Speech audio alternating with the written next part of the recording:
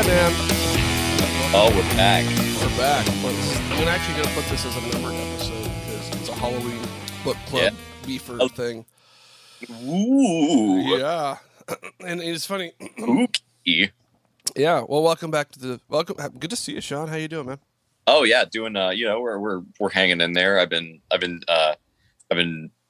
basically I've been preparing all month. I feel like October is kind of like Ramadan for me, where I'm just like spooky mood, like all fucking, just like spooky mood, like all fucking month. October 1st starts up. I whip out my old Hammer Films movies. I'm watching fucking old vampire movies. I'm watching cheesy monster movies. I'm playing spooky games. Where I'm playing through Silent Hill 2. The beefer approved method, which is by yourself alone in the dark. I really do highly recommend that, by the way, because like the Silent Hill games really aren't particularly jump scary. No, there's really no actual jump scares, like not like while you're playing. Like I would argue that the only kind of jump out stuff happens in maybe like a couple of cutscenes, but it's like you're not controlling any of it, which is probably like a better way to like handle that in general. Specifically, I'm thinking of like, when like it's like you just walk into a room and it just plays that fucking cutscene of that's when you see Pyramid Head the first time. Yeah. Walk in and he's just like fucking the shit out of that fucking doll monster, and it just fucking pops on the screen and it just scares the fucking crap. It gets me like every fucking time. The best part is you can easily just run away from that and you just avoid them and just walk away. You're like, okay, cool.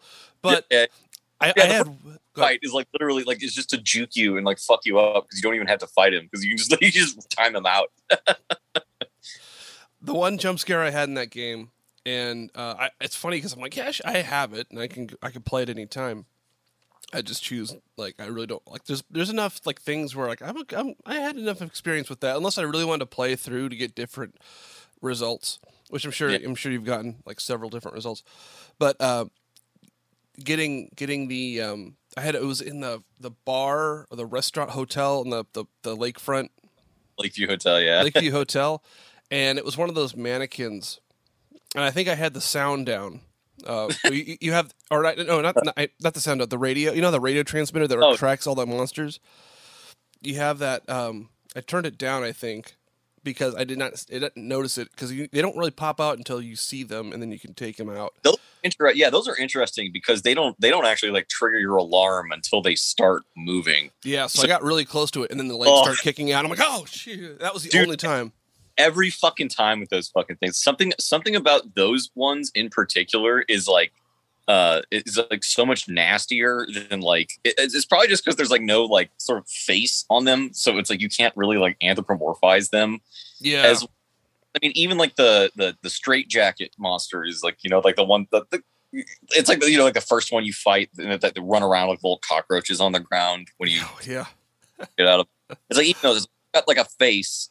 And so it's like you can still kind of make out the humanness, and even like the weird stuff, like the fucking hanging dudes from like the ceiling and stuff like those. It's like they're all kind of anthropomorphizable, but it's like the leg one is just hits you with like the insect, like it's something that just reads as like insectile or like really fucking strange.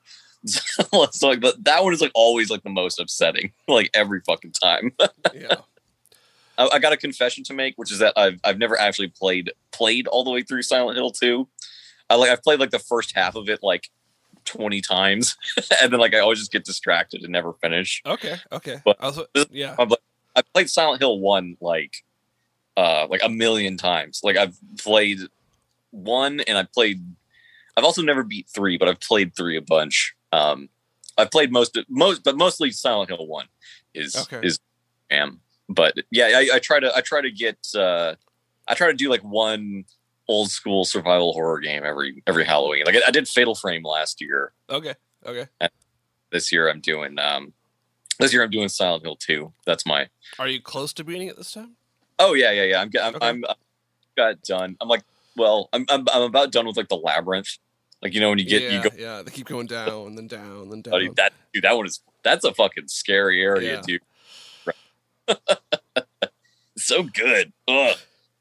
I know we could turn this into a Silent Hill podcast if we wanted to, but yeah, and I'm going to try to turn it into I'm not a horror guy. I was actually kind of talking to a couple filmmakers. One is Stillwell, Adam Stillwell, and the other one is Kevin. I'm going to say Kulsh because it's spelled like the beer. Oh, okay. And he made 2 movies. He's going to be on. I'm going to try to get him on the pod soon. One is Starry. He made the movie Starry Eyes. Film called Starry Eyes, and then he got tapped to do co-direct the Pet Sematary remake. Oh fuck yeah, cool. Yeah. And I was talking to him. They're on a beer thread. They're all good buddies. And I was talking about like how I went to I visited the Planet's Alhambra house for a brief impromptu. They were having a party, and I just kind of like snuck in and right said on. hi to everybody. And they were watching a bunch of horror movies, and I don't watch horror movies. I really I really don't, because I watch the ones I do watch are like. Actually, I don't even watch them. I watch Red Letter Media, like horror movie, like Best of the Worst. Like my Halloween ritual is watching like all the reviews and Best of the Worst of they do during the October month. Those are always solid episodes. Their John Carpenter one this year was fucking awesome. It was great, yeah, and it made me rewatch the other John Carpenter reviews. I haven't seen a lot of John Carpenter movies. Yeah, it made me finally go rewatch the Apocalypse trilogy, because I'd only ever seen The Thing, which is my top horror film ever, and I'd never seen the other 2 in the trilogy, so I thought I'd check those out. Those are the other 2 are Prince of Darkness and what the fuck is the last one? Oh, In the Mouth of Madness. Oh yeah, Samuel. Yeah. Of those, I mean, of the 3, The Thing is obviously the best, and then Prince of Dark or In the Mouth of Madness is probably the next best, and then and then Prince of Darkness is probably the weakest by a pretty wide margin. But I kind of see what he's trying to do. Those movies are pretty good. I feel like they're I want to proselytize on horror movies for 2 seconds. Go for it. I might jump into my rant on the other movie topic I want to talk about today, but and I'll switch on that. But yeah, but rewatching specifically those 3 movies, I think is very I feel like it's very prescient about like the state of the world right now, because specifically they're sort of about paranoia and paranoia and fear kind of like turning humans into like something monstrous, where it's like it's like humans encounter some kind of like weird alien threat or something they don't understand. Yeah, and those are the best. I agree. Yeah, and that contact kind of like turns people into monsters. And so literally it happens in The Thing.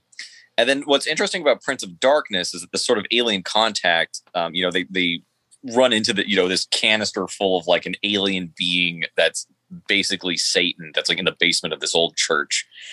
There's actually not any, except for maybe there's right in the end, there's a little bit of body horror, but for the most part, there's like no body horror, and it's just sort of the people are getting mind controlled by this like evil canister in the basement, basically. And so I think thematically it's interesting because it juxtaposes like The Thing, where it's like really obvious and in your face, right? Where it's like, oh, the humans are turning into monsters, and then the in Prince of Darkness, I suspect it's probably on purpose, where it's like really restrained and like pulled back. And so it's like the monsters, they remain human even though they've had contact, with it. So he's sort of presenting us with it's sort of obscured of like whether or not they're mind controlled or not. It's like they look totally normal and they pop off and just try to kill you out of nowhere, but they still look completely human. And I think In the Mouth of Madness actually synthesizes both of those like really well, because that one, specifically because they talk about how the writer in that one, Sutter Kane, how his novels are sort of dissolving the reality between like fiction and nonfiction.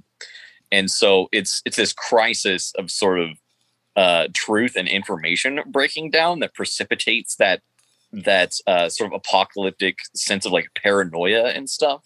Yeah. And it's sort of like when people reach that peak despair in the Mouth of Madness, where like reality has dissolved. It's like then they kind of turn into these like twisted, like David Cronenberg monsters, you know. And so I think I thought that was a very excellent metaphor for because it's about like meme contagion. You know, it's like everyone's reading this book that's like written by like H.P. Lovecraft demons, and they're going fucking crazy. And so just like the themes of like contagion and then like social contagion too, I thought were very relevant. So as like a horror, it's not a literal trilogy, but as a conceptual trilogy, I think watching all of those like back to back is like a good that's a good Halloween experience for this year. All right, I'll shut the fuck up, Steve. Well, okay, so no, it's good. Go ahead. I was going to talk about the Grateful Dead. We'll do that in a minute because I went and saw the show last night. Oh, hell yeah. We're recording this on a Saturday. I saw it on Friday. It'll come out Halloween tomorrow. But I because we're talking about movies and horror movies, and I was thinking about this for a minute. I have a hard time watching like violence on television, violence on movies, and I didn't think I'd have a problem with that unless it's like campy. Oh yeah. Right, but I have a tendency to overthink these things. So I usually when I watch, especially if you're watching specific people, bite it. And that's the problem I have with horror movies as far as like the 10 Little Indians or 10 Little, I don't know, Indians or whatever the appropriate term is now. Where it's you're seeing people just like, oh, that seems like a nice normal person or so and so, and they're just like, oh, that's horrible, like horribly murdered, like in like possibly very gruesome ways, or just like, and of course, and then I realized that, you know, and I recently 2-3 weeks ago I saw No Time to Die, the new James Bond film. Yeah. And I thought it was okay. I think if there's spoilers at this point, I don't think, and the problem I have with it was a couple. I think about Bond movies, and this is where I'm going to transition into Bond movies. Because that made me watch every time I watch the new ones, and I have no problem with Daniel Craig, except for the fact that I just want to watch Sean Connery. I want to watch 60s. And even Roger Moore. I first ones I ever watched were Roger Moore movies, and then I went back to Connery, up to Brosnan, then the Dalton ones. James, problematic fave for me, absolutely 100%. Because I grew up with like watching the movies. It's like we know he's like a white supremacist like I don't think he is. I'll get into subtext. We can get into it subtextually. Okay. There's problems. We can agree he's got problems. He's got some problems, but I would argue he's. If you read the books, I'm sure the books. Yeah, I can't. Okay, read a lot more as like white nationalist fairy tales. Yeah. Okay. That would make sense. Well, I mean, he's preserving the empire, right? That's the whole point. Yeah. It's not like explicitly like he's like, oh, fuck black people or whatever, but it's like, you read them and you realize like, wait, what was Dr. No's crime? It's like he just took a bunch of like Caribbean black people and like a bunch of Chinese people and decided to make their own rogue ethno state, and it's like, what was the crime there? He's working for the fact that he's working for a global terrorist network.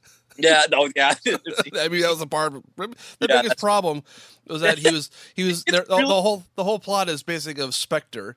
You're creating a you're making the world powers fight each other for a new power to show up, and it turns out like in You Only Live Twice, it's implied it's the Chinese. Oh, okay. Yeah, that Blofeld is like, you know. I forgot about that. That it's like actually like. It's like funding Smirsh. I didn't remember that. I love You Only Live Twice though. That's a great one. Yeah. And I was thinking about this where I and I'll go in my horror thing was like I watch Bond movies all the time, and I watch people just die all the time. It's like boring that. It's like watching a G.I. Joe cartoon, you know. That's like but even like women like or the Bond girls, like it's usually one good one bad one. In the case or two good ones and one dies, it fluctuates. Like you only live twice, you have like 3 of them. Yeah. And one's bad, dies. One's good, dies. And or even you have like a Thunderball, which might be for me that might be classic Connery. That's like the midpoint. Yeah. Where you got all the Austin Powers knockoffs coming, all the Connery movies, which are great. But I can watch those movies all day. Yeah. I mean, they make marathons. We watched all of them. I'm sure you watched like a dozen marathons on like AMC. That's why around the holiday season, starting around Halloween, it's like I usually try to watch a couple, because when I was a kid and TV still existed, they would basically, there would be like 2 or 3 fucking channels just like marathoning all the James Bond movies. Yeah. So I associate them with being like home for the holidays and like home for Christmas and shit. So I'm very fond of them. I'm also convinced. I told Eric this and he kind of chuckled because it was sort of a delusional statement, but I think they hit me at an impressionable period, where I would pick up some certain things that I wanted to, because of course the whole idea of like James Bond, Sean Connery, and then just the movies, not the books aside. The books are their own entity, because what the movies did were basically cherry pick stories from the books, and they get kind of messy really quickly. They weird sci-fi elements, like for them. Right. But like say Sean Connery's James Bond, like the first scene you ever see him at the Le Cirque Club, which is the same one the Beatles showed up in Hard Day's Night. Oh shit! It's the Cirque Club. And they have the Sylvia Trench meets Sylvia Trench, Bond, James Bond. And that first cut to him with a cigarette, and I'm just like, yes, this is awesome. Like, So, I mean, if I sound like I might have to cut that out. That sounded really fanboyish, but like, it was like you're like, that is awesome. Like, that is great. That is just a cigarette. It's like, he's the ultimate playboy, but he's also if you watch all those movies like in a row, or at least like not, I skip the action scenes because I don't really care about those. You listen to the dialogue, and you get these tropes and these repeat themselves and things like universal exports. But you'll have a scene where M says, "What do you know about X?" Mm-hmm. And then like Bond will go, "Not much," and then explain like everything you need to know, like briefing him on the subject. Like, oh, this is how this all works. The solar like in there, like not much, but he knows everything. He's like an intellectual, like he's like a sort of a Renaissance man style. Like he knows like cool as fuck. That's why people like him. Cool as fuck. That's the part. Yeah, he's and that's where I go on this side of he's far more cultured than maybe the books imply, or maybe we like to admit today. Where he's like, not that he's. I mean, like, there's not really a racist element to him. As far as like ethnic races, except for that part where except the part in You Only Live Twice where he yellow faces himself to look more Asian to hide from. I thought about that for a minute there, but was that his idea? I forgot about that. I thought that wasn't his idea. He didn't say no. He didn't go. No, Aaron, wait a minute. We have to consider how they. We have to consider how other people are going to feel about this. Like when they find out that we've been yellow facing our spies, I think everyone's going to be quite upset. But, all right. Take the 60s and 70s though, right? Where like you don't or live and let die. Spend the whole time just killing black people, but it's interracial. There's interracial love in there too. I mean, the only problem with I think one of the few problems, that was what I like about that Live and Let Die is it does count as a blaxploitation movie in the genre. If you look down like lists of blaxploitation movies, Live and Let Die is in the list. Yeah, that's true. They should have just you know what they should have done is they should have taken Live and Let Die and just put fucking Richard Roundtree in it or something, and just made it like another Shaft movie. Yeah. No, it's in Harlem. I was gonna say, doesn't it happen, or doesn't some of it happen in Jamaica? I don't know. She's some kind of fucking. It filmed in Jamaica, but it's on like it's a fictitious Caribbean island. Okay. And I think that was basically It was they're making poppy and heroin, I believe. Yeah. It's about breaking up like the Harlem drug trade. But they have a club called like the Soul Food, whatever, Soul Kitchen or Soul Food thing, where they're all fronts, and he keeps getting duped by like by the henchmen in the movie. So it's not like, you know, it's not like it's not like dumb henchmen. You know what I mean? He's kind of like being played every time. Yeah, that's true. The Bond villains are always generally quite competent until Act 3. Yeah.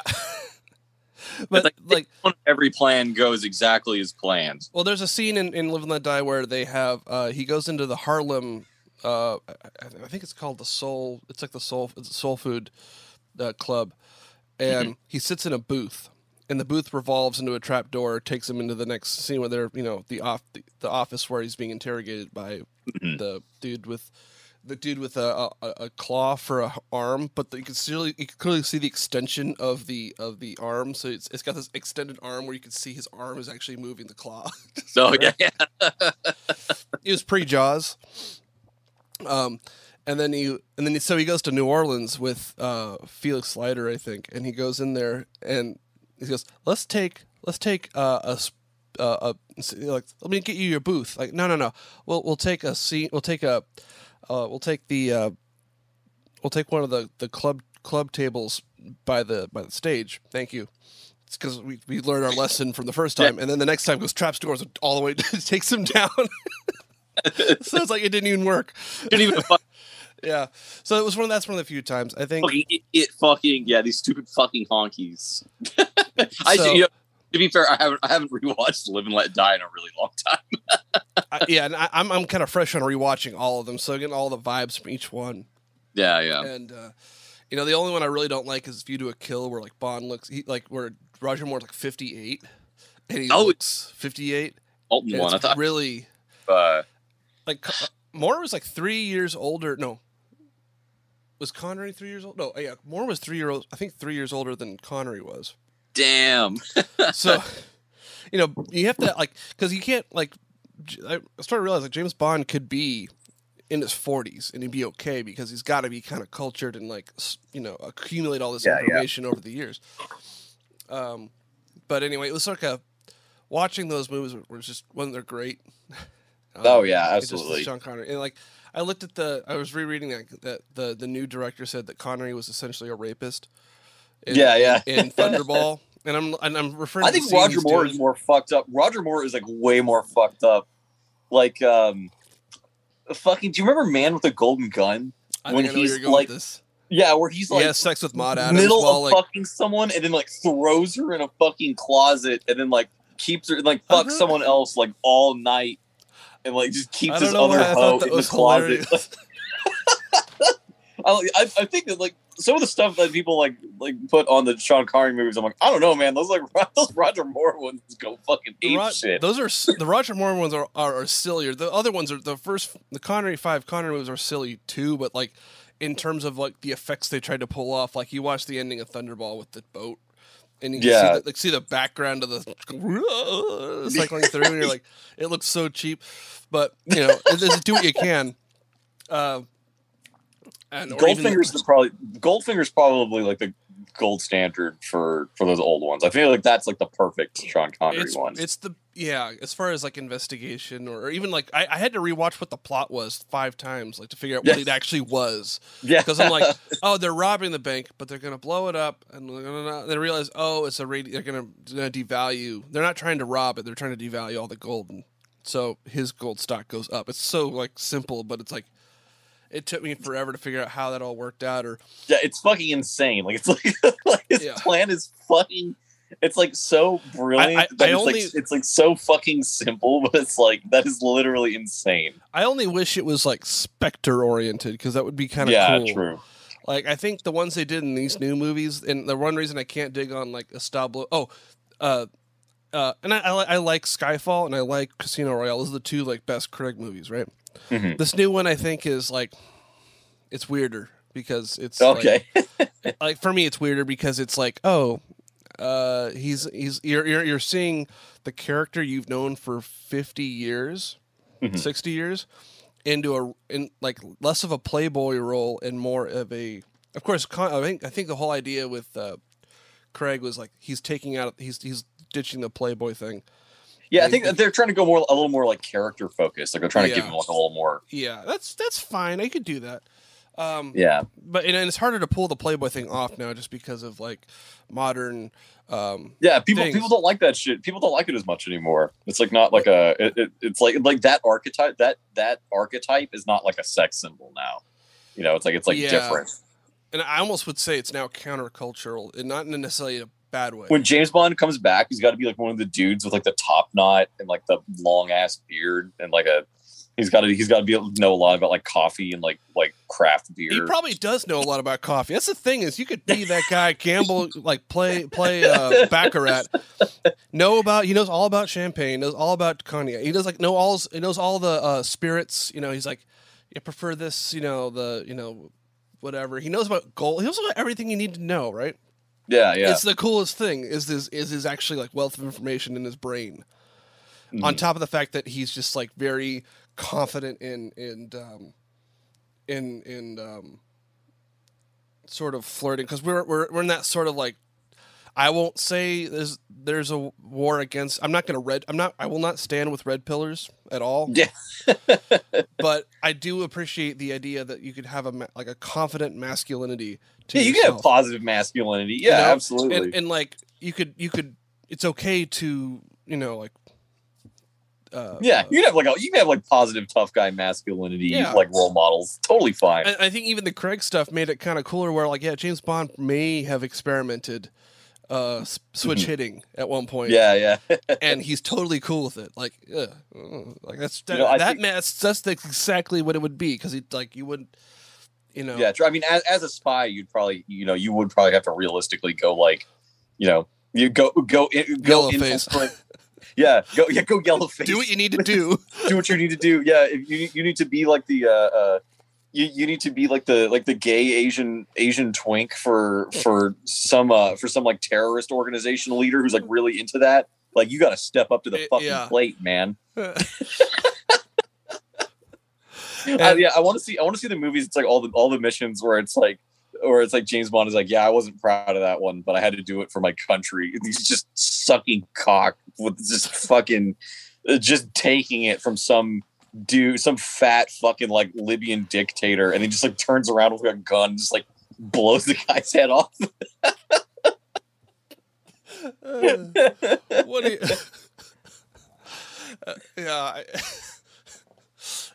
it's like, you expect me to come? No, Mr. Bond, I expect you to die. The other thing about that too is I love the tropes that are like that they have in these movies. Like by the time by the time you binge the Moore movies, you kind of get to know the KGB head of the KGB pretty well, and know that he's like a reasonable dude. He's not some sort of like Marxist crazy person that must destroy the West. They're just like, he's like a self-preservation guy. Yeah. So when you keep seeing him in these movies, he's always like combating whatever the villain is, right? Because the villain's never like a Russian dude. The villains are always are like weird, like they're like weird, like third party, like I don't want to say apolitical, but like weird, like neo-political movements that like radically threaten status quo power structures. Right. Well, yeah, like that's the James Bond villain. It's like the guy who's like, yeah, I'm not towing communist or fucking like Western democracy party lines. The fact that it's a British agent and not an American, because all the Americans are kind of treated like Felix Leiter gets his fucking ass kicked. In the books, he gets fucked up.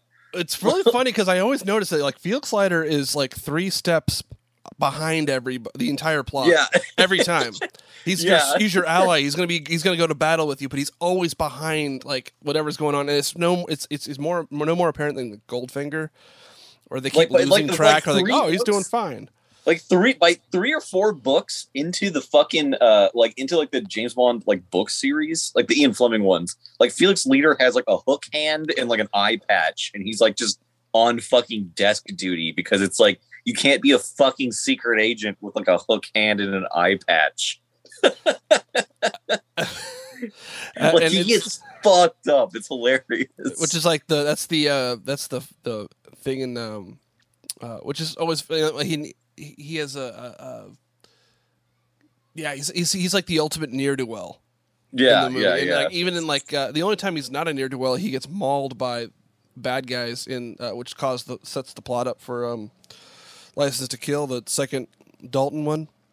Okay. Which is cool because it takes place at the Hemingway house. There's a scene in the Hemingway house. I'm like, oh shit, I've been there. That's great. Oh fuck he's yeah! He's like, farewell to arms, because the whole idea is he quits the MI6 to go on this vendetta, which is like a better story than it is a Bond movie. Yeah. But I haven't seen either of the Timothy Dalton. I mean, I've seen bits and pieces of them. They're underrated. I don't think I've sat through. That's what I hear. I hear that they're still fine. They're closer to the Craig movies. Yeah. Or Brosnan's closer to Connery, and Moore is kind of his own thing. With this new movie coming out, I realized that the last fucking new James Bond movie I saw was fucking, I think, Quantum of Solace. Like, that's how far behind I am. I'm gonna give a spoiler for you. And this is what I don't like about. And I was really looking forward to Spectre because I'm like, oh, I guess Christoph Waltz is a bad guy, right? Mm-hmm. And maybe because what the Skyfall did really well was bring back the kind of vibe of the '60s movies, where you have the Aston Martin makes a comeback. Although the Aston Martin's always there, but I think the Goldfinger Aston Martin DB5 is there. Like yes, and even like I think where I'm getting at here is where I have nostalgia in like inside like scoop for people have that for Star Wars and Star Trek. I think I have it for James Bond movies. I'm like I want nostalgia boners. I want Aston Martin DB5. I want Moneypenny. I want the fucking M office with the cushy door with the kind of with the upholstery door. You know what? I am totally the same way.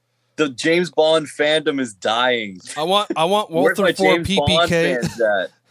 I want like obnoxious James Bond fans the way that like Doctor Who and like Supernatural have captured Tumblr. Yeah, where's that at? The only thing about that is like, and I think the closest that happened was like GoldenEye N64 had a bunch of characters from the other movies, and they kind of try to do that every once in a while. I don't like that as much because, although I like it because I know the characters, I don't like it in the like if you have a Brosnan movie, you need the Brosnan villain. Yeah. And I think you want James Bond as the consistent James Bond, MI6, Felix Leiter, Universal Exports. Those are like Spectre. Those are the consistent elements to that span the other movies. Mm-hmm. So when you have other things in there that like are random missions, for lack of a better word, like the guy from that Can't Die and Live and Let Die and Odd Job and Scaramanga is like a villain and like you could play him in GoldenEye N64. It's weird because it's like you could play all these games. Like it's fun because it sort of does introduce you back to the other movies. Like here's the Moonraker laser. Here's the Golden. It's weird that they pretended that all of the movies are in the same canon. Like that's and most of them are, with the exception, of course, with the exception of the new ones.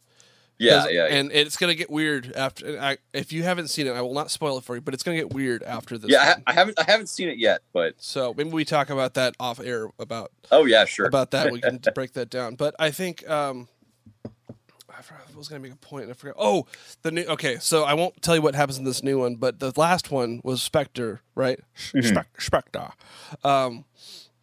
And you get this whole.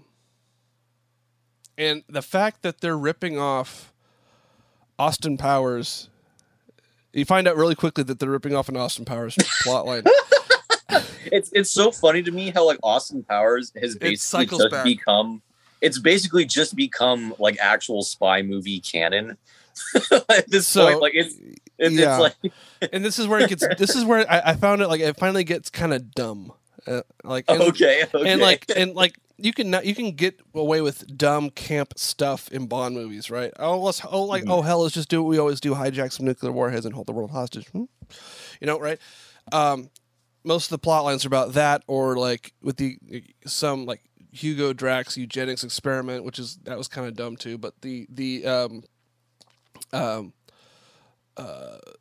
fact that you had or what's his face, Christopher Walken wants to like destroy Silicon Valley. Yeah, I fucking forgot. I mean, honestly, same though. He was totally correct. We should have let him. Probably wasn't wrong about that. Yeah. Although it sounds like a good like overall like concept to do, knowing what we know now. But it probably was, some sort. It ends up being some sort of like elaborate bank robbery. Or he's making more money because he can destroy from destroying Goldfinger, Steve Jobs. Yeah, GoldenEye was a bank robbery, an overly elaborate bank robbery. But this new one or the Spectre movies like left off where it's like they bring back Ernest Stavro Blofeld. Mm-hmm. Cool. And you get the cat. Cool. Yeah, yeah. But the problem is they bring up this point because he's like, all these other villains in the Craig movies are building up. They're all under this secret wing, which I thought was like they had the Solace division. That was the whole point of Solace, was like another secret terrorist organization that's bigger than what we know, and they're everywhere. And how do we not know about this? No, they're all working for this guy. They almost feels like they retrofitted that into a storyline. Oh, okay. Where it's like everybody from Vespa Lynn to the rogue agent from Skyfall that was the Spanish guy. I can't remember his name. Anyway, didn't see it. I wouldn't know. Yeah, good movie though. That's a good one. The point is, it all leads to It's like Blofeld's running like this like ultra surveillance company kind of thing that's requiring, and he's establishing like global control by having this unified like NATO esque surveillance That's his fucking division. Mark Zuckerberg. Kind of Mark Zuckerberg. You say. But the thing is, here's like it's all very elaborate, and it doesn't require some sort of weird ass vengeance plot for Blofeld, right? Because what ends up happening is they bring up the whole idea like, oh yeah, by the way, James, you're my half. They explains like how he's his half brother. I'm like, what the fuck? No. That is the ending of. That's hilarious. That's the ending of Goldmember. Yeah, what the fuck? Austin Powers Goldmember. Is it that Michael Caine is also the father of Austin Powers and Dr. Evil. That's like you can't do that and get away with it. Fucking funny. Oh my god, yeah, you're totally right. They're just making Austin Powers like more and more canon. I'm like, no way, because like that's you could get away with in a silly movie like that where it's we can write ourselves out of making Dr. Evil so evil because it's such a likable character. This is like, why were you? This is a very elaborate it's like setup we didn't need to go after your half brother who was more preferred than who's like your adopted half brother that was they should you know what they should do if they're gonna go fucking that ape shit. They should just make a whole like a series of movies about Blofeld doing his own fucking spy shit. And then I want to know how he got. It's the ultimate like plot hole of like where did they get all the money for all these elaborate like setups to pay all the people to destroy the world. See Blofeld like scheming his way to the top, and then every once in a while he pulls like an old photo out of his wallet that's just like him and Daniel Craig when they were like 5, and he's just like looking at it like tearfully, and he's like, one day. That was kind of brought up in the movie too. Nah! No joke. And so, oh my god, it's like wow. It's just, and I think about like, and I rewatched because that was also made me got to go back and watch the Lazenby movie because that's the closest to like because I always skip Lazenby because he never quite fit with me.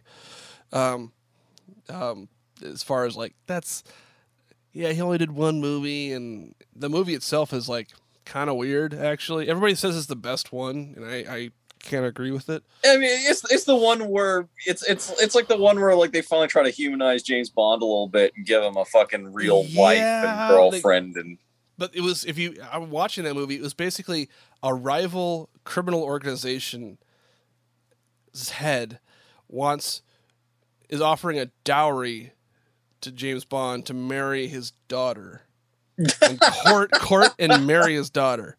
Oh my god! And I'm like, that's bizarre. Like as far as because it's like it was because it was not Spectre. It was like a lesser version of some sort of crime family or whatever. And the plot is also kind of just as kitschy because it's closer to like a Matt Helm movie. Yeah. As far as like Blofeld's plan to have like a harem of like agents to kind of like infiltrate NATO and do like I think it was like to mess up it was like biogenetic, ruin the crops in the NATO crops or something like somewhere. Yeah. like it's a head scratcher. You're like, oh. It's like, I guess. But they bring in like, you know, all the time in the world. You know, they bring all those other elements. So when you watch like the Moore movies, and you have Diamonds Are Forever that comes after that, where he opens with like Connery coming back and like trying to hunt down Blofeld for the Avengers. You don't feel like with Connery. I never feel like the loss of his wife. Mainly because Connery character is still in a playboy sensibility where he's just like, I'm a single guy. I can't commit to anything because I'm a fucking agent, you know. Yeah. On top of just like, you know that's his style. More kind of has a slightly less like in it's brought up a couple different times. Even in the Dalton one, he was, you know, there's a wedding. Felix Leiter gets married. Yeah. and then it is the night of the wedding, you know, like before they can ever consummate their marriage, the bad guys to get vengeance and they basically kill his wife and then like Jesus they maim him. He's basically like, God. As far as the Hemingway theme is concerned, like he's maimed in the parts you don't want to be maimed. Fucking Felix, goddamn! I need to go rewatch. I need to go like rewatch all of these because it's been a hot minute. Pluto.tv has almost all of those with, if you don't mind the commercials, it's all free. My hard drive full of pirated movies also has all of this. We still have, and this is one of those things where I was so in these movies, I'd buy all like my folks would buy the collections on the DVD. They were like 3 sets. Oh, nice, yeah. And so by anyway. the way. Oh yeah, I was gonna say, have you ever seen the? Because then he's brought up the Matt Helm movies, but have you ever seen the spy movies with Michael Caine? Like there was like a trilogy of spy movies he was in. Fucking the Ipcress File was, I think, the first one, or maybe the second one. I should watch him because I'm down. You would love it. Yeah, I need like a Italian it kind job. Of deconstructs like the sort of like James Bond like superhero agent. Like the first movie is it's not Matt Helm. What the fuck is the name of his fucking character? It's gonna drive me fucking crazy. It's something that's like Matt Helm. It's like Matt or Mike or something like that. They're always supposed to be like some sort of simpleton name. I think Fleming idealized the idea of it's like like a generic nobody name, like a Brian. Like the way Monty Python came up with Brian as like the most morning Brian. But, let me look. Hold on, I'm gonna look at. But anyway, basically, it's like you get to see like he's still like kind of like a dashing, like, you know, he's like really into like cooking and like high culture and stuff, but he works at like an extremely realistic spy agency where it's like he's doing like a lot of just like paperwork and shit, and like it's like very much like, yeah, man, like so every week you get to write a report of like what the fuck you're doing. So Harry Palmer.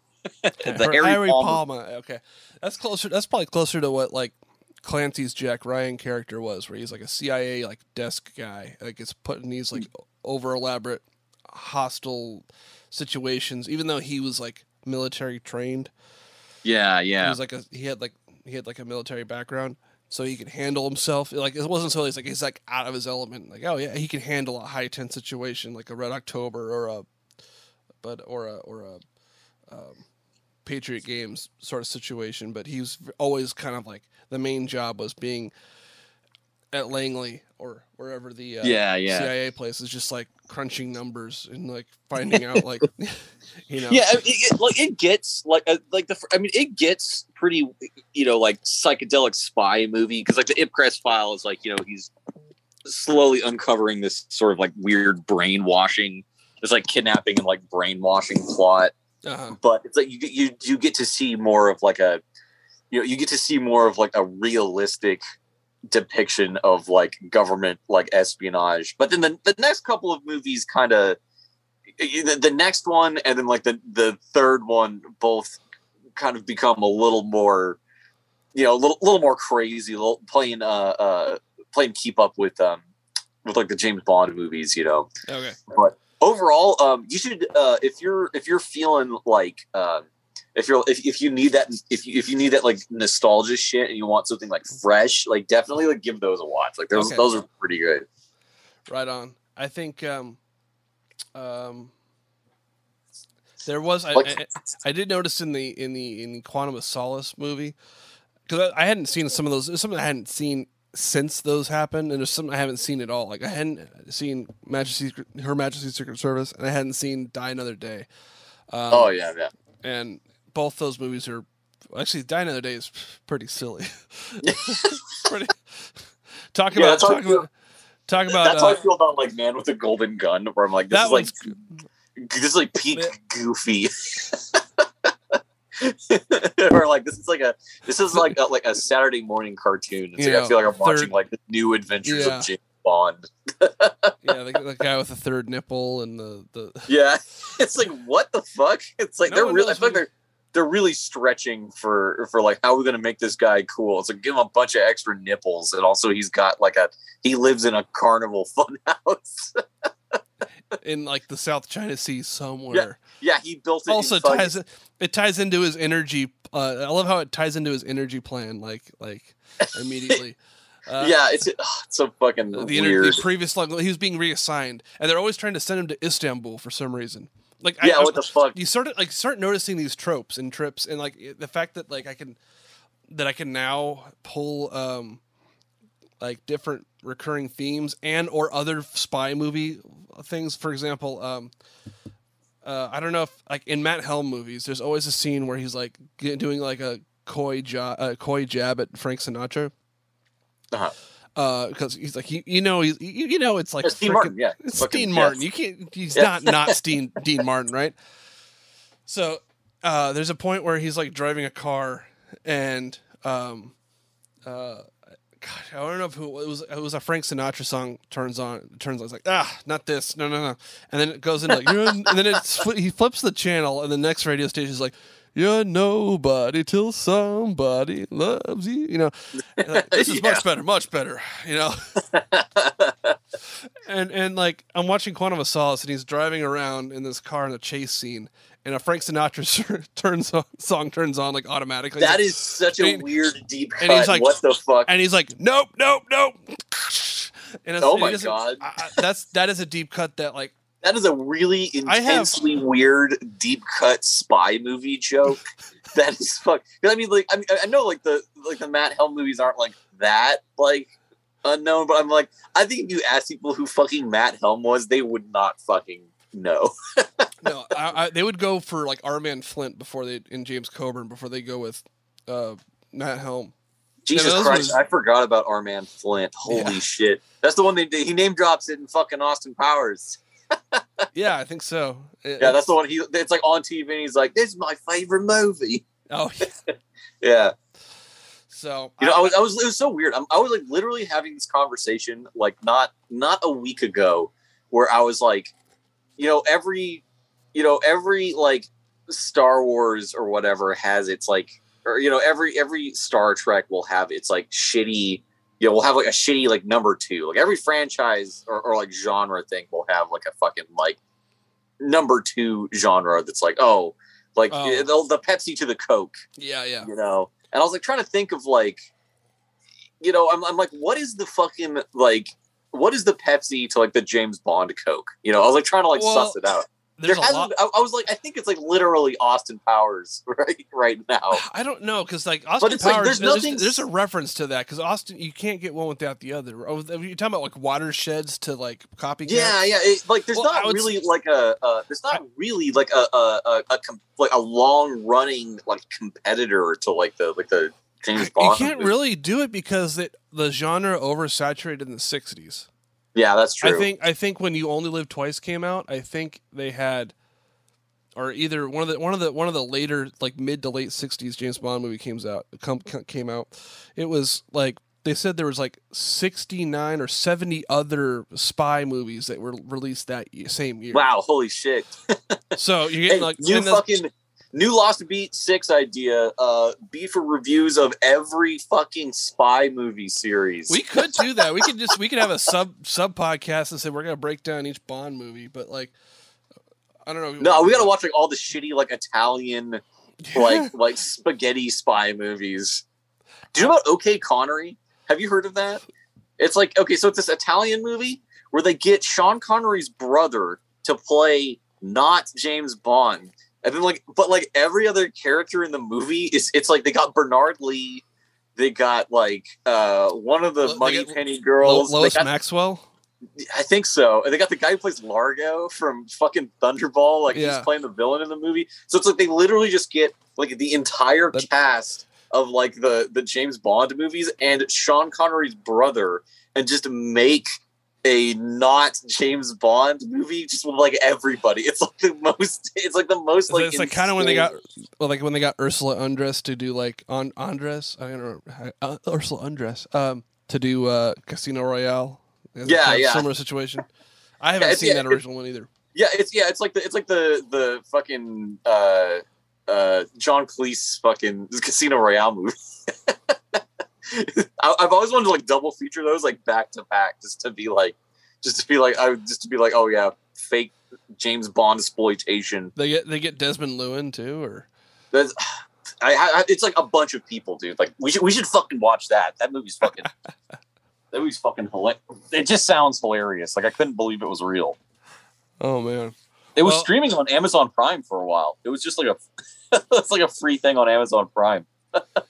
Yeah, Amazon Prime has a bunch of the cool B movies. Like they have like the best one of the best 60s and 70s movies. Yeah. Like holy shit! Like they actually have like a lot of shit. It's one of those where they had like like when you're looking for streaming services and each one like just to sell them on stuff they like Amazon could afford to overbuy and they have like saturate a their catalog library with all that stuff. Yeah, they just have like a huge library of like weird crap you've never heard of. Like it's fucking awesome. Yeah. Just ending on that note, I think there's an argument to be made. I was talking with Corey the other day about this sort of like rewatch I was doing, and he's got a point where I kind of made it earlier where it's like there's a level of countercultureness to in a positive way. There's a counterculture that could be built off of like the James Bond character if you cherry pick the right things and ditch the wrong things. You become the Sigma male, the Sigma male fucking British spy that you were always meant to be. Yeah. Just you can learn to be a suave gambler and very very.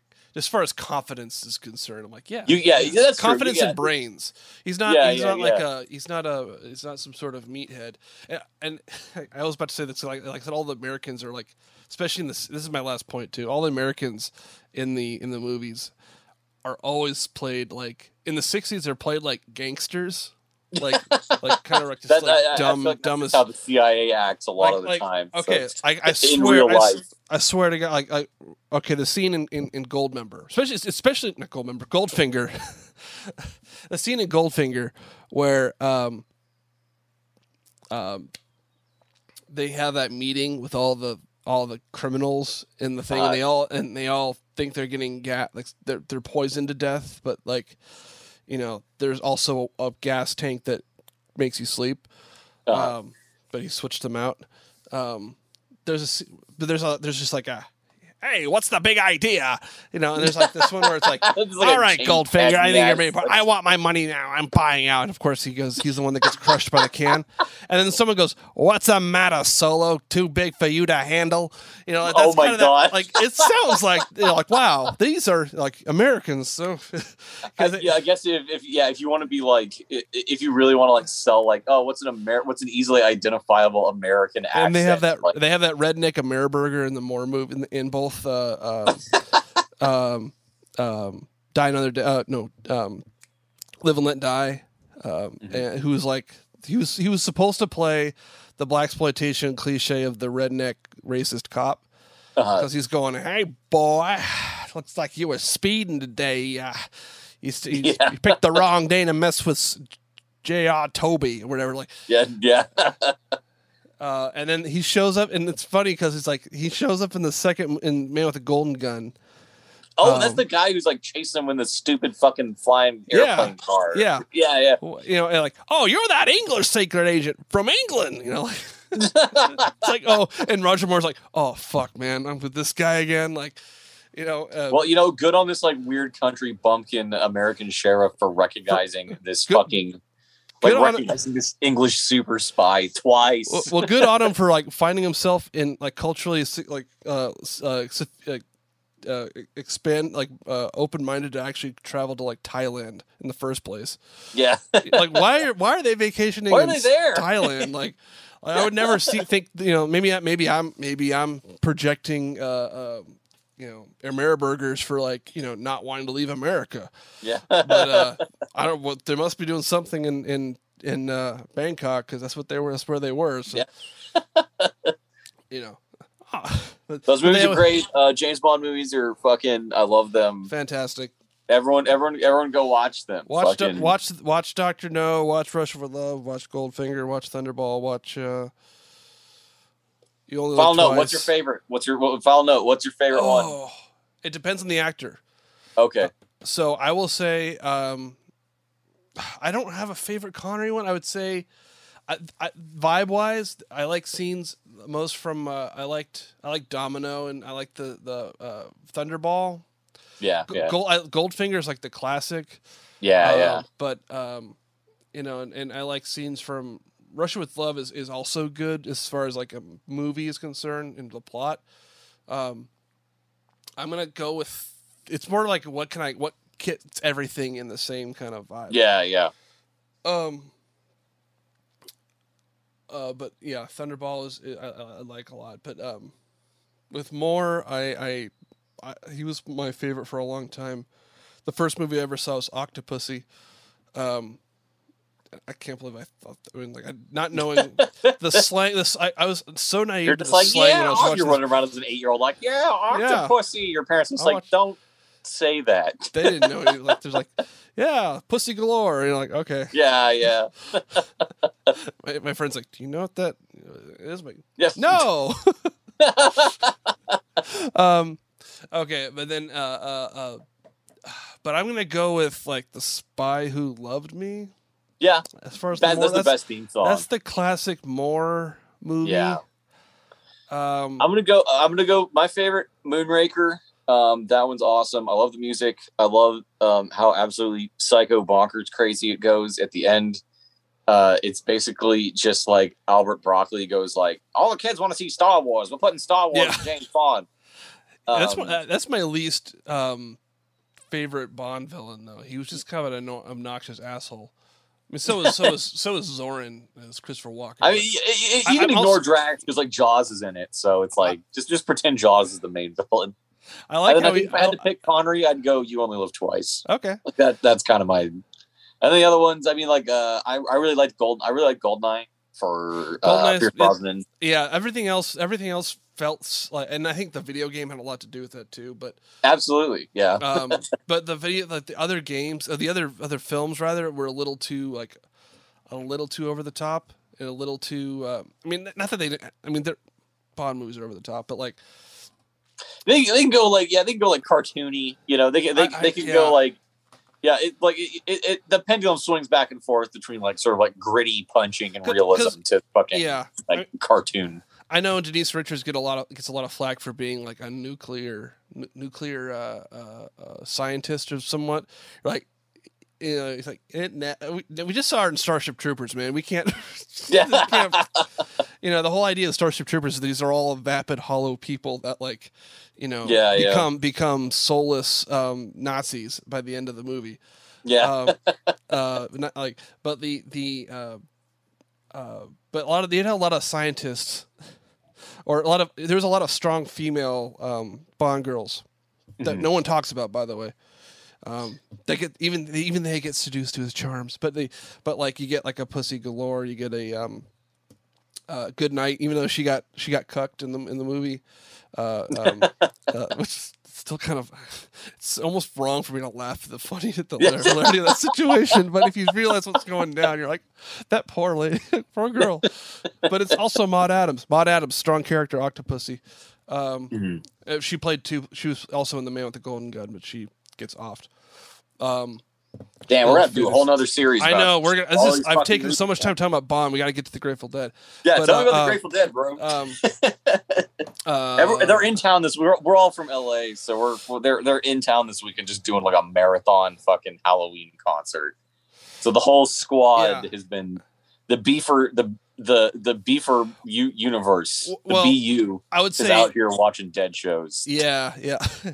Which is funny because I don't think anybody. I think most of the beefers are not.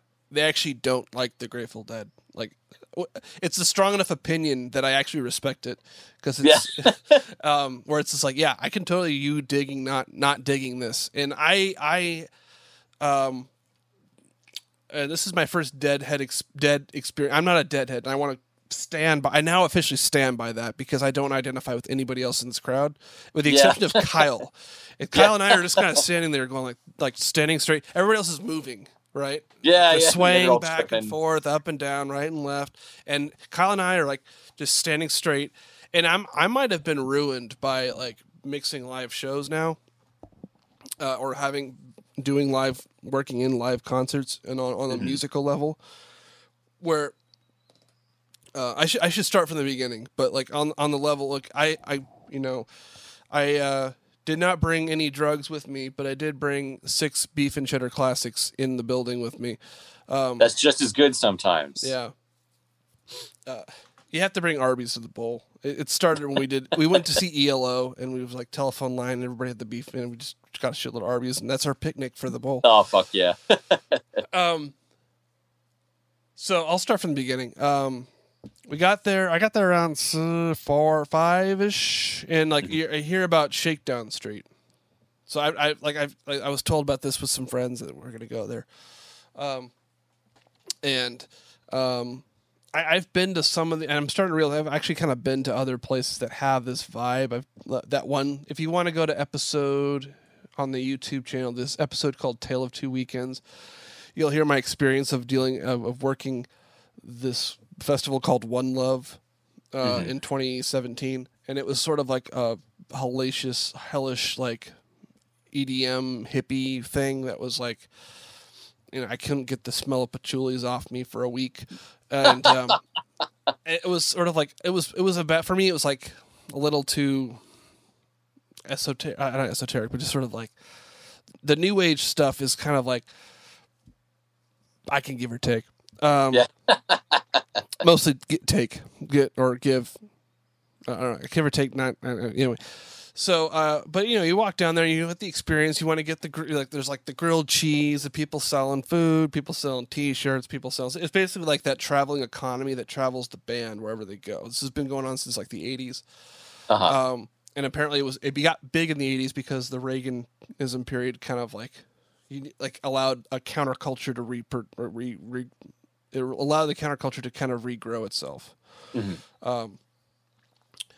But walking down, and I had a buddy with me that I got a ticket for his birthday, and so he was super happy. This is kind of great. I'm kind of digging it. I'm trying to open, but there's just a lot of like strange and this is one of those things where you build a whole if you build a counterculture based on early beat nonconformity, and it turns into like a sub, and I've talked with on a podcast coming up. I talked with Grateful Dead biographer Dennis McNally. And it was a talking point I had with him because he wrote a book on actually last time I was actually hanging out with you. I was reading a book on Kerouac. He wrote that book. Oh yeah. Oh shit. Okay. Yeah. Okay. And so I was trying to find, like, this is the whole element that I'm trying to find out, my obsession with communities and scenes, and if I could, if I have the ability to create one or join, like, Yeah. But I go in there and it's just sort of I just don't quite have that same sort of, yeah, man, it's so just great, it's like I had my cool Grateful Dead shirt on. It was one that I got in Love on Hate, and the Steal Your Face logo is just classic, man. It's yeah, totally. And I will say it's the most, Halloween time is my Grateful Dead time. It's my sort of like I dedicate a couple days to it. Yeah. In general, because it's like skeletons and they had they're like the band with the world's greatest graphic design. Totally. Yes. I will give them that. I agree with you. I'm not exactly a huge Deadhead either. Like, there's a couple, like Blues for Allah, I think is awesome. And I like Terrapin Station. And those are both nothing like the rest of their discography. I always find, like, Blues for Allah, like, the recording, the production is weak tea compared to Terrapin, but it's good music. But, yeah. I actually really do like the studio recordings more than people like. I like the stuff they don't even like. I like the first album a lot. It's got that 60s nice. Kind of kitsch to it, but it's still like there's a level of, like, they're trying to jam on a tune, and Jerry's guitar is like a little obnoxious, and I like Live Dead. Live Dead is great. The first Live Dead, like the '69 one. Yeah. Working Man's Dead is awesome. There's anytime they actually have songs and, like, well-made songs, they're really fucking good. They're really good songwriters. Yeah, that's it's like, I'm not really into the jam so much as I legit like a bunch of the songs that they wrote. So I'm already like a weird like outlier as for, like, am I. Fandom anyway. Yeah, as am I. And I think one of the big things. And I don't connect. There's, like, bands I connect with a little bit better than the Dead, as far as, like, and I think most music people can be I think if you're a huge music fan, you're well-rounded enough to kind of go, yeah, like everything, but I don't stick my I don't, and I'm not. I have to say, as much as I work in concerts, I'm not sure if I'm a good concert goer. Yeah. It's got to be a little bit of like a busman's holiday for you. Yeah, like I'll go to. I will say the only exception to that might be King Gizzard.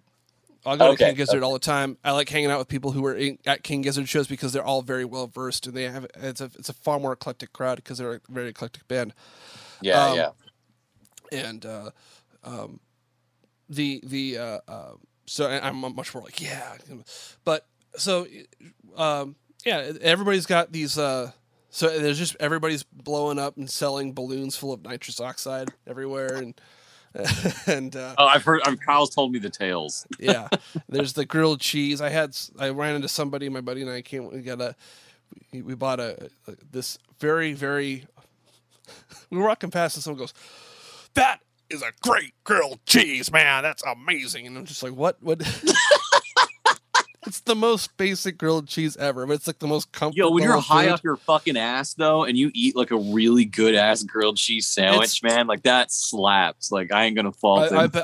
I don't deny that it was a good grilled cheese. Like, yeah. It was, the basic, the white as the late great Saint Tony Bourdain said, that food, that grilled cheese sandwich, is probably the safest thing on earth you could eat because you have a white carbohydrate with a yellow cheese-like substance, and that's filling, man. That's fucking. There's no way in hell that's gonna go. There's no way in hell you're gonna have any sort of food poisoning or from bad bacteria and that stuff. So yeah, true. Yeah, just on that level. The original vegan, it's the original vegan item, right? Yeah. So anyway, after almost losing my ticket, oof.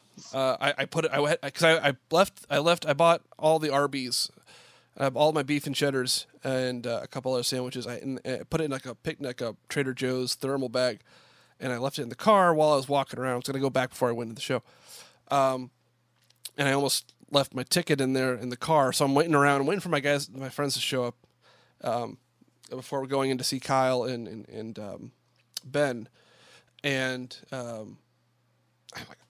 and I'm sitting outside of everybody's scalping and doing the "I need a miracle, man," and I'm like, "Am I gonna become one of those guys right away? That's gonna be bad." Like, oh shit! No, I found the ticket. I went in, and there's a giant bottleneck at security. That's just a mass of people. Like, oh my god, COVID, like COVID times scary, massive people.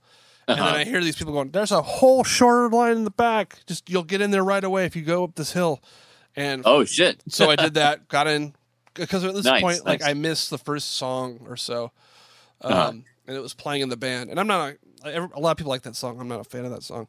Oh no. I don't care about that song too much. But I go in there and I finally find up, and it's just like the entire Hollywood Bowl. Just got like the dancers and you always have those the way the band and then sort of self-organizing everything. You have the typical like political signature collection alley on the and you had like Shakedown Street, and you have like your show. There's only one taper I saw with this. Wow, crazy. Like, well, I think they just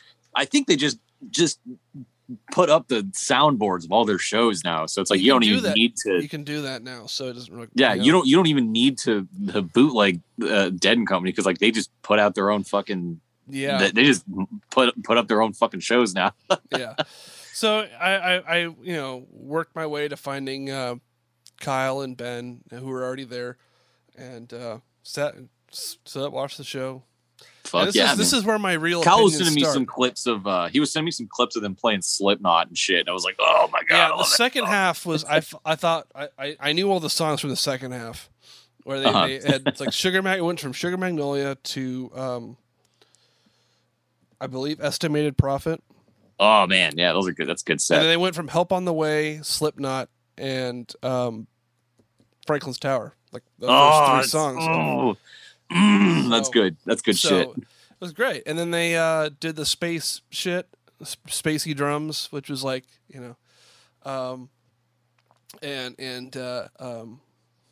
spacey drums, and what else? Oh, then I went to the other one. They did another one jam. Do you know the other one? Which one? It's called The Other One. Oh, it's called the song is called The Other One. Yeah, I guess not. It's a famous 3/4 like. Oh shit! Yeah, it's like Bob. Yeah, I guess apparently not. It's a classic live track. It's from the even the studio version of the song is a live track off from Anthem of the Sun, which is called a suite called That's It for the Other One. Oh, okay. Which is one of those things where this is where I'm going to diverge from Deadhead fans, because I actually have real opinions about the Grateful Dead without actually hating them. Yeah. I find like this is where I find like there's a lot of different personalities in the group, and I like some more than others. Like Bill Kreutzmann's probably my favorite because he seems like the most chill dude. Yeah. Like he has this kind of egoless vibe to him where he's like, yeah, bring in Mickey Hart. We'll have some fun with another drummer. We'll have, cool vibes, and he's not like a time guy, he's a feel guy. He's not, he knows he's not he's not like the best drummer, but he can hold his own. He's got a good style. He's got a great snare sound. And then you have, Jerry, who's like the kind of ethereal, like spiritual leader vibe, but I have troubles with his ability to not make decisions. Yeah. Like, I don't want to be the bad guy, man. Like, well, you're being the bad guy by not being anything. So like, yeah. Yeah. As far as like, when the 90s came around and like Gen Xers started like getting into the Dead, and like you get kind of preemptive. You have like precursor to Woodstock 99 vibes where people are being kind of agitators outside. Yeah. And everybody else is very hippy dippy, and they're like there's certain like that happened again with Hell's Angels too. The Hell's Angels started showing up to shows, and they're just like the sort of like the more libertarian, fuck off, I do what I want, freedom America thing. Yeah. Against this hippie kind of vibe, it doesn't quite. It can clash if you have a bad chemical.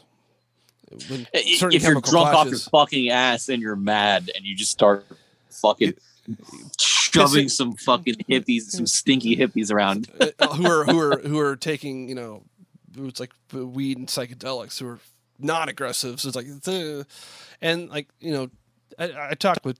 It won't make you. They won't make you aggressive, but they'll make you really fucking stupid, which would piss off someone who is on drugs and angry. Also, sorry, my dogs are. That's okay. We have a house full of guests today, so my dogs are fucking are ornery and screaming at everybody. But anyway, I think Phil Lesh is kind of a pretentious asshole.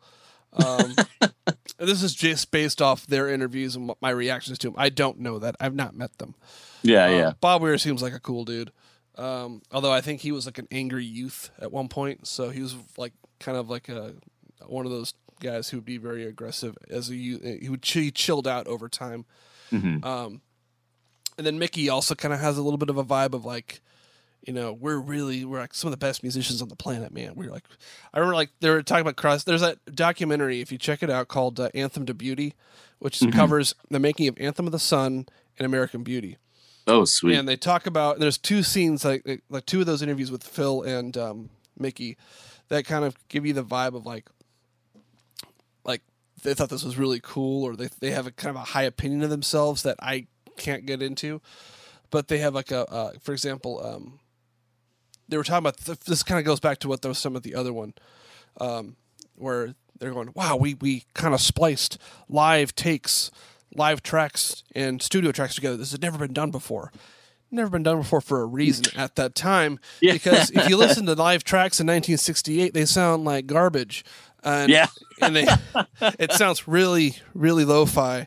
And really, like you want to get this vibe about the tune, and it's like you can do lo-fi if it's like intentional, but this was sort of like because he goes from like this, the suite starts off with a Jerry it sounds like a Jerry ballad, kind of 60s kind of vibe. It swings a little bit, and then it hits right into this like live take with a live drum intro with Mickey and Bill, and goes into the other one that we know, that with Bob Weir's lyrics about, Neil Cassidy and shit. And it sounds so bad. I'm like, oh man, the only time there's better sounding versions. There's better sounding live versions that I would say are the more official versions of it, or better classics. So if you want to go, there's also a version of it on like a German like beat club or something like that. Oh, nice. Nice. So like, it's like, oh, it's so innovative and amazing, and sort of like we're all nitrous oxide in the we really pissed off the engineers on this one. I was like, yeah. It was like, this sounds bad, man. Like I don't think it sounds good. Yeah, I wonder. Sorry, man, my dead hot take is I don't really care for that live version of Dark Star that's on Live Dead. Is that Live Dead? Yeah. I'm the one that's everyone's like, "Dog, fucking!" I'm like, it's 24 minutes long. Is like kind of going out of tune, and like it drives me fucking crazy listening to it. The Live Dead take the Live Dead out. The cut is from Saint Stephen to Turn On Your Love Light is much better than the Dark Star version. Oh, okay. That, in my opinion, and I think it's correct. The other one was that Mickey Hart was talking about, when they were singing, like they were comparing themselves to Crosby, Stills and Nash because they were good friends at the time. And, they were talking about like, and Mickey's like, well, we couldn't sing like they could, but they couldn't play like we could. And like, that's, I don't know about that. I feel like they're both. I feel like they're both pretty comparable. I feel like they're both. Also, I think level. Phil Lesh can't carry a pitch for most of his career, so live anyway. Studio, you have time to get that down, but you listen to any of those, even the Live Dead, when he's singing with everybody else, and you get that kind of every time it's like you hit like someone, he's like overreaching his lungs, and his voice breaks and kind of goes flat, and you're like. And he would argue because he studied, he was like an avant-garde trumpet player, stuff like really digging into Stockhausen and stuff. He could probably make some sort of like he could retrofit an excuse into saying, well, it's atonal. He's like, I was sucking on purpose. The notes between the notes, man. It was art, yeah.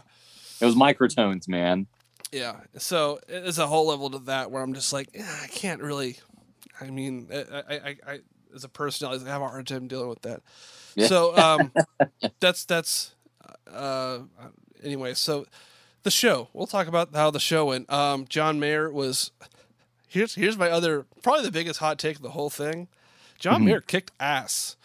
Hell yeah. And there's always people like, there's deadheads going like, yeah, John Mayer, man, this is not Jerry Garcia. Like there's some guy like on his ass like nitrous oxide, just like just like shouting at the end of the show. We're like waiting to get in the cars, and it's just like, and I already thought this, but I was talking to Kyle this during the show. I'm like, fucking John Mayer, I think, is a better guitar player than Jerry Garcia. I think John Mayer is oddly a very talented guitarist, and it like freaks me out that like it's like he basically just went from making just like shit fucking like elevator music to basically like, because I don't think, because I remember when hearing like John Mayer was in the Dead, and I was like, what the fuck? I was like, you mean the guy who wrote that fucking Waiting on the World to Change, Yeah, fucking swimming in a deep sea, I'm like, that guy's in the fucking Dead, I'm like, give me high fives.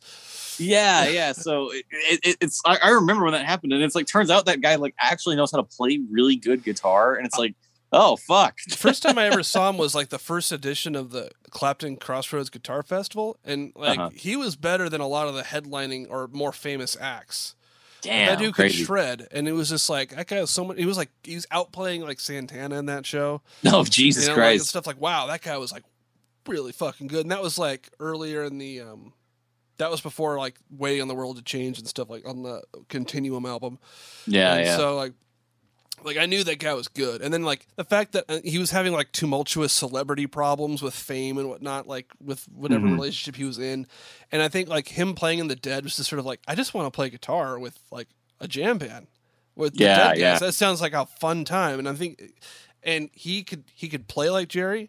He has the tone, and he has better technique, and not better technique, but he's got better soul. He's got better phrasing. Okay. And because Jerry was noodling, running up the scales. Yeah. Every Deadhead critic or every Deadhead Grateful Dead hater will criticize Jerry for like jokingly knowing one scale and running up and down that scale for 30 minutes. Wow, pentatonic for 15 minutes, man. Go for it. Of course, it's probably not as true as we like to think. The better Jerry solos, in my opinion, were far more better when they were constructed into like time, like songs, like Morning Dew was really good in 72. So that's my, like, everybody who was not, and that's my, to add on to that, everybody in that show who was not an original member of the Dead was a lot better than the original members of the Dead. I mean, at this point in time, at this point in time, I thought Bill was having like a health, like he was like recovering from a cold or whatever, but shit, like he was really sloppy, and I like Bill, but he was sloppy. I couldn't hear Mickey for the other stuff. He's doing the other like polyrhythmic shit like with the other songs, playing the auxiliary like percussion parts. You couldn't hear it very well. No. And then Bob can't hear anymore. Which makes sense. Bob Weir pretty much lost his hearing, and I know that because he's playing a Strat for most of the show, clean and bright as fuck. It was like the most bright Strat I've heard in a very long time, and it's just like, damn. That is it was pretty bad. Because he would have like, in his days he'd be playing like 335s and more Gibson bass guitars, and it would be a little bit better. It was not as even Jerry playing Gibsons sounded cooler than the Strat Onward, whatever the custom made guitar he had. Yeah. In my opinion. So that whole vibe was his guitar was like clean and super clean, super bright, and I'm like, that has to be because he can't hear it anymore. Yeah. It's like he would play. He had like a 335 for like one part of the show, and I'm like, keep that, and then it's like, so, and then the bass player, I forgot his name, and the keyboard player, I forgot his name, but the bass player was in the Allman Brothers work pool of musicians. And the keyboard player was awesome too, but his organ on a mix level, it was way too bright and dry. Like every time he had the organ, it was like blaring into my ears. Oh, just fuck. really sharp. You're like, oh, that's good, but man, it's loud and yeah. Well, that's weird. So, just, man, maybe there's sound guys just sleeping on it last night or something. John Mayer was amazing. Even Fuck. doing, I gotta go see him. It's always like whenever they come around, I feel like it's always like, oh, I'm like doing shit that weekend. Like it's never been a good time. It's a cool show. It's a cool show. I'm not like I probably would maybe go again, knowing what I know. Like on a first time experience, like I had this vibe of like, of just kind of trying to understand what the show's about, and kind of like it runs the sort of rhythm of a jam band show where they take a giant break in the middle and then they go into more spacey stuff in the end, and cool. they play more tunes that they didn't have as, I mean, there was a couple tunes I knew vaguely in the beginning. They had High Time. I liked that. They played Ramble on Rose, but cool. They had a couple tunes that were very mid-tempo-y. Yeah. And I'm just like, there's a couple tunes that I need to pick up a little bit. I think like the pace was really slow. You're like, dude. Like I think Estimated Profit was like a little like need to pick up a little bit more, Cause it's got an odd time to it, I think, and it's like, but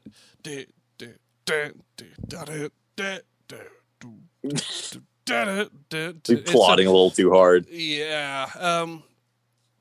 Or Sugar Magnolia is similar vibe where it's like, and maybe I don't know what the age those guys are at. I didn't like Mickey looked like he was. They would show him on camera, and he's just sort of like.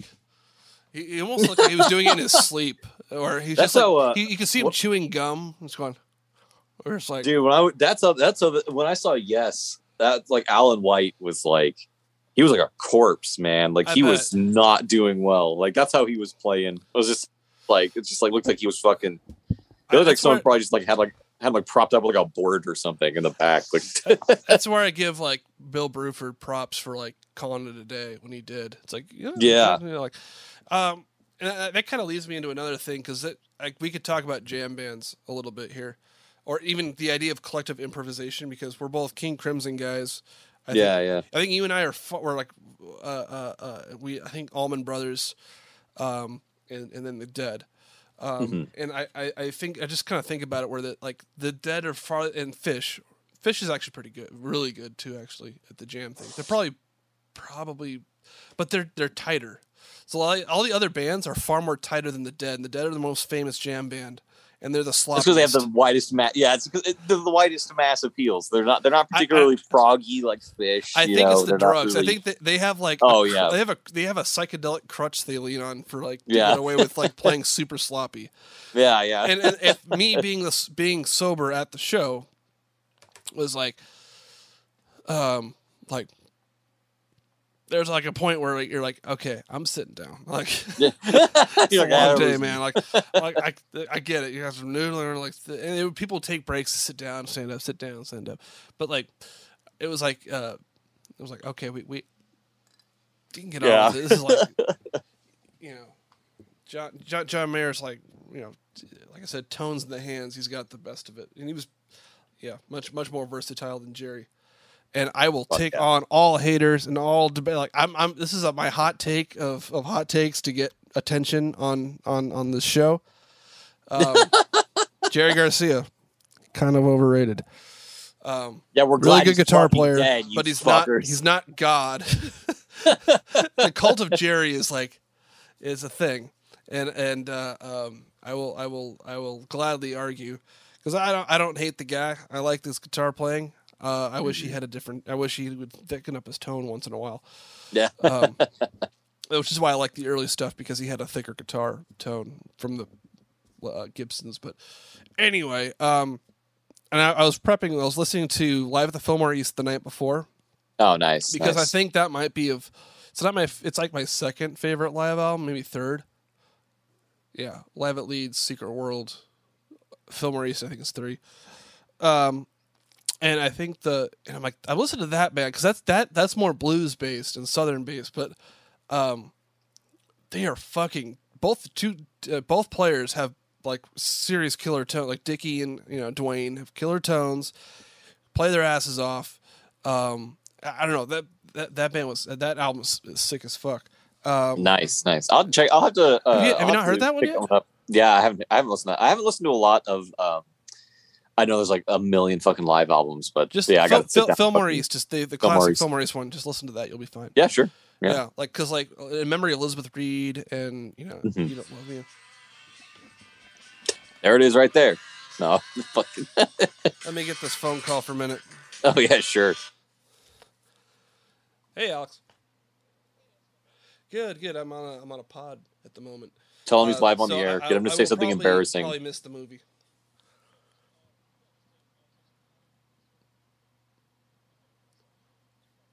All right, yeah, I'll let you know. Awesome, thanks. Bye. That's the homies trying to get you to get him on the. They want me to watch Dune, which is fine. I have no problem with watching Dune. How do you feel about Dune? Are you a fan? Are you? I have no opinion. The only Dune related thing I've seen is the documentary of Jodorowsky. Oh, the Jodorowsky one, yeah. Yeah, which is it's cool. I like that. It's cool insane. when you're like, that's the story of most of me, our friends, kind of coming up with cool movie ideas and cool creative ideas and never following all right, through let's on them. find the money for this. And then Yeah. Our case, it's not money. It's just like drive. Yeah, no, yeah. It's like the crippling depression sets in. It's like, I really want to do this. Yeah. Yeah. But anyway, back to I'm gonna spin this off. So we have like Dwayne. It's harder to do. So maybe I'll ease off the Allman Brothers because we haven't heard the album. I thought we were still talking about the Dead. I was fucking. We are. I'm going into jam band debates. Okay. All right. And the idea of collective improvisation, because you have the Dead, right? Like I said, they have the drug element in sort of community element where they could play sloppy, and you could probably see the next show and they may not be as sloppy, or you're too stoned to notice, or it works for you.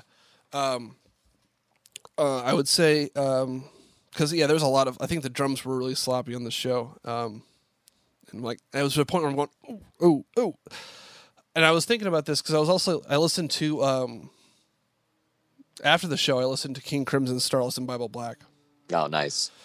And that's another album where it's like we don't have enough material to make the album, and thus we also have not enough material of original material to make a show. So we're just going to collectively put shit together and improv it in this kind of cool, like non-traditional blues way, and kind of make things work.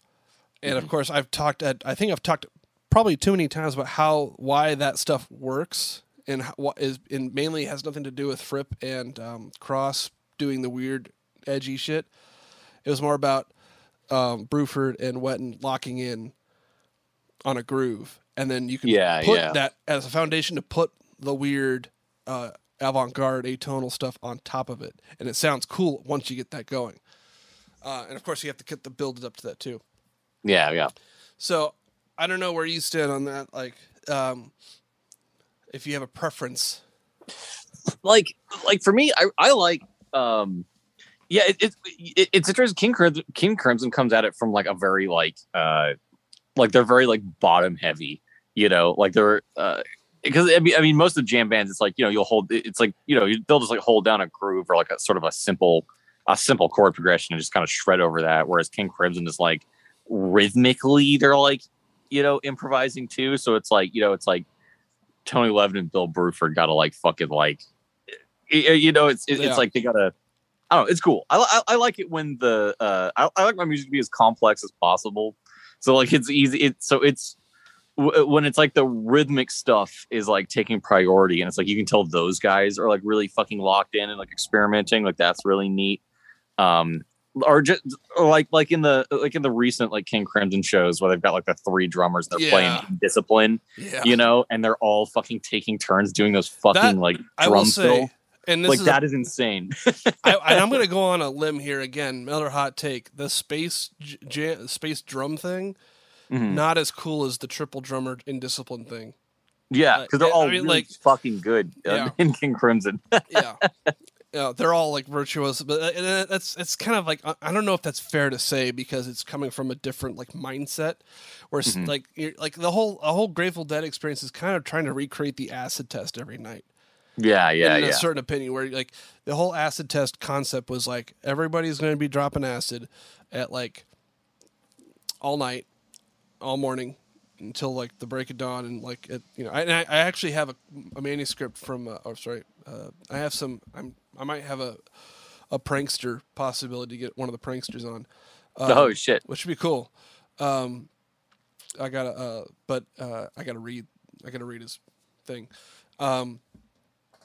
But the whole idea is that you kind of, it's once again, it's this, we lack material. We got to keep making stuff up on the fly. And when everybody's kind of tripping on the whole thing, you kind of can have this, you have a lot more forgivability on how you're playing, and how you're kind of moving with whatever. And you can kind of, and when you're on it yourself, you're kind of like not sure exactly how you're, where you are. I don't know. I haven't really taken psychedelics, so it's harder for me to kind of empathize. Yeah. But the compare it to like the King Crimson stuff, where it's a little more intellectually driven, a little more, but it's still like primal. Yeah, maybe that's what I like about it. Is like this, like the percussive nature, their percussive nature of their like improvisations is like more, like gets your fucking pulse going.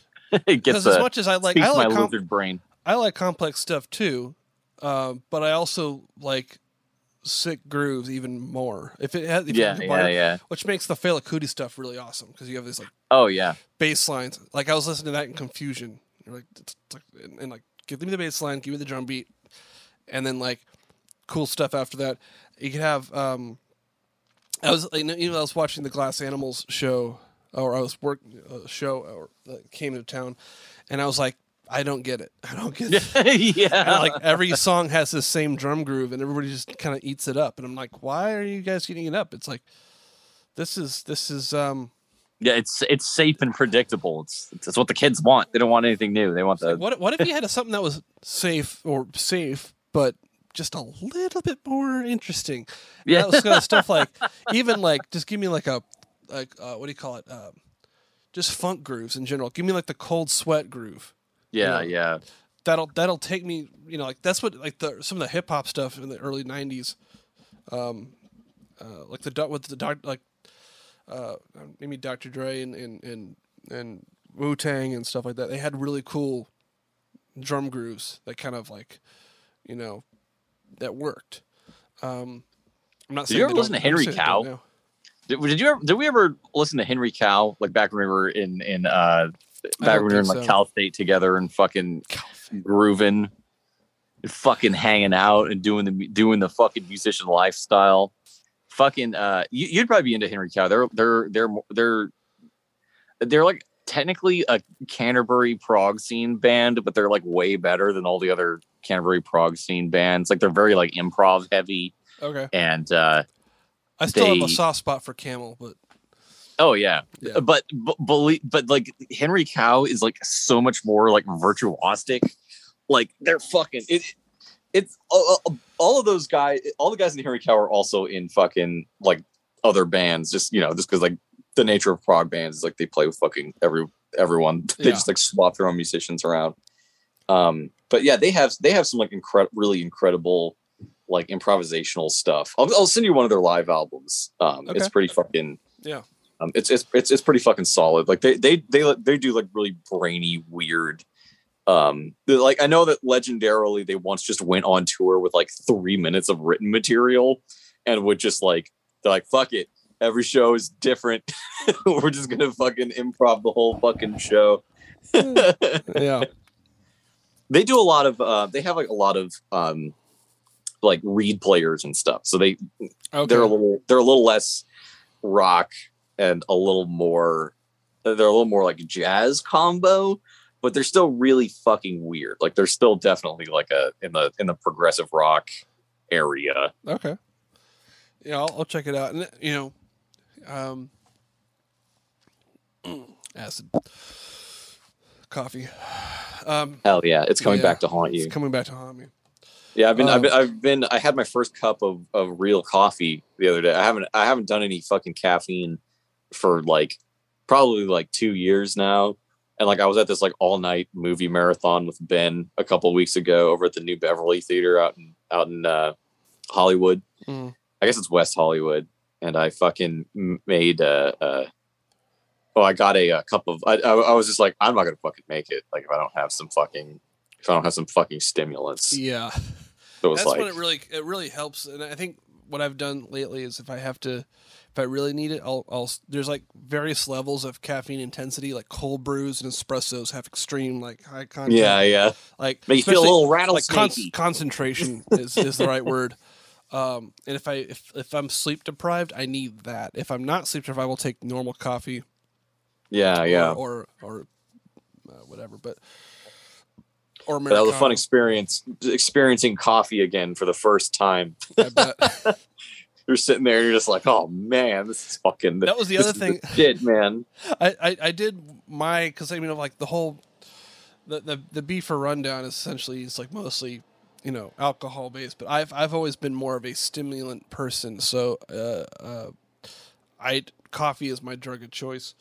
So going to this show, I actually did have like 2 giant like cups of like Italian coffee. Like, there you go. That's why you think they needed to speed up their music. So like, I was walking faster. It's too bright. I can hear it now. You did a bunch of coke before going to the Grateful Dead show, you moron.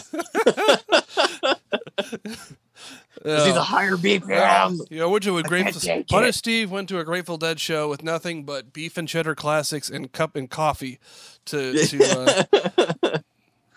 experience the thing. It's interesting because it's and then this is me being like such a not non-conformist of the thing. Is someone breaking into your room? My car? Yeah, your pocket. Okay, I gotta take a break from it. I gotta move a car. Yeah, sure, man. Hang tight. We'll wrap it up soon. Man, you guys missed it. A bunch of people just tried to break in. A bunch of people just tried to break into Punished Steve's house. I just watched him like CQC 2 men to death.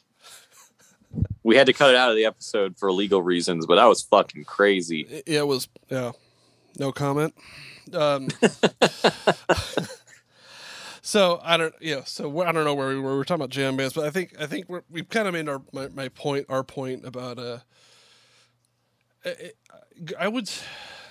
We've made our Grateful Dead hot takes. That's going to completely alienate us from the 70-year-old hippie crowd. Or even the millennial kind of like I want to join a cult kind of vibe. That's the thing is like I kind of get that. I do get a cult vibe from this thing where it's like maybe I'm a control freak, and maybe I just don't want to be subjected into a group mentality of letting myself into that situation. Yeah, you know what I mean. Like it's because it's like. And maybe that's a critical thinking part of me, because it's like I like the band. I don't like them that much where I want to go just like dive in and just let it happen, because I don't like the music that much to go just go, I like it. It's great songs, great playing, but I think they had an off night in my opinion. It was good. It was a good show, but it was like I'm not gonna like give. Yeah. Like the drummers a pass just for being. If it's hard to tell because it's also another one of those things at the Hollywood Bowl where you're up a bit and you don't see what's happening on the surface level. So it's like, oh yeah, true. But like Mickey's mix was like Mickey was quiet in his drumming, but like, was he the one? Like I can't tell if Bill's playing the main groove. The way that works is Bill plays the main groove. He's the main groove guy. He's like the R&B kind of drummer dude. Mm-hmm. And Mickey does all the polyrhythmic, world music kind of stuff. Excuse me. And so when you get that, it's a cool concept too, because that's the way. There's only a few ways to kind of do the double drummer thing. Is if you're playing the same stuff at the same time, or you're playing off each other, or you're doing like one's a solid groove, the other one's supplemental, auxiliary, polyrhythmic stuff. So, if he's doing stuff that sounds like Bill's kind of not landing the fill right, or kind of getting the things, it sounds like Bill's not landing a fill. Yeah, it sounds like that, and it could have, like, God bless him, he's been playing this stuff for 50 years, so like, yeah, true. Fucking, he never. Who knows, man? So it could be a number of different things. So it's hard to like get on somebody's case when they've been playing for half a century. This style of music, and it just it's like he's probably played this song 100,000 times perfectly. I could sort of like get past it, although it just kept driving me crazy whenever I'm trying to get into a groove, and it keeps stumbling. Yeah, it keeps fucking up. Yeah. It's like stumbling and stuttering and stuff. Like, but and then like Bill's guitar or Bob's guitar was just so fucking bright, it was obnoxious. And then, but I think John and the John Mayer was fucking cool. Like he was, there were some good licks. We're like, that's great. That was awesome. Like great moves, like great phrasings. And I will stand by him being a better overall guitar player than Jerry Garcia. Well, there you have it, guys. Grateful Dead, 1 out of 10 worst band ever from Lost Beat 6. That's the official review. Give us 5 stars if you liked what we said. Give us 1 star if you disagreed with what I said. If you agree, if you vote, if you even review this thing, thank you for listening. Yeah. We appreciate you like taking the time to hear us rant about James Bond, Silent Hill, and Deadheads as a whole. And it's a culture. I will say the Deadhead thing is a cultural phenomenon. It's something I have a sort of a gonzo outsider mentality to it, where I'm just like, I don't mind inserting myself into a situation like that where I'm not really in line with, like, I could agree politically, I could agree musically, but just on a lifestyle sort of like, I'm not convinced. Like, it's sort of the, I live in a lot of that Anthony Bourdain sort of self-doubt, Socratic, question a lot of things. So when people are just kind of aligned with, this is, if they have a culture that lives, conforms to their way they want to live their life, by all means go do it. I'm not sure if I can essentially do that, which is kind of like the beefer thing. I think most of the beefers you talk to that us kind of are like this group of specific, very almost ultra individualistic people. Yeah, It's like we have opinions, but we don't like completely.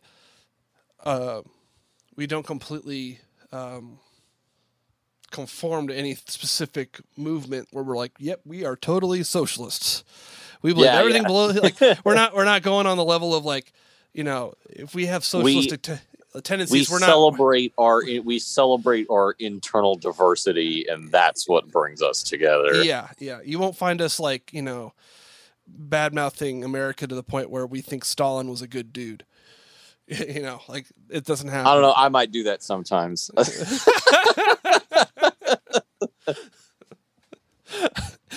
Whatever. There you go. There you go. There's only like 10 million people fucking died. It made the Soviet stock stronger. Not all those like weak people who need food around. Were you that? Only the hardiest stock who can get away by eating their beard hairs for lunch. My question to you is: would you stop clapping for the guy after he made a speech? Will I stop clapping? Nah, dude. I'd still be sitting there just like you're still talking. You're fused. Yeah, I love this. This is great. What? So brave. He's so daring. How would you say something so controversially and so brave? Oh man. So I think I'm going to go ahead and end the pod now, but I think I want to talk to you. We'll talk sure, after man. show. So I'm going to stop this And all right, well, happy Halloween, everybody. Is this going out tomorrow? It's going out tomorrow, so enjoy. All right, enjoy, well, be safe. Be safe out there. Keep your hands washed. I guess Halloween's probably one of the safer holidays to celebrate, since they're probably all wearing masks anyway. So don't do anything I wouldn't do, kids, and maintain your composure. Cut loose, but don't hurt yourself. But happy Halloween and hail Satan.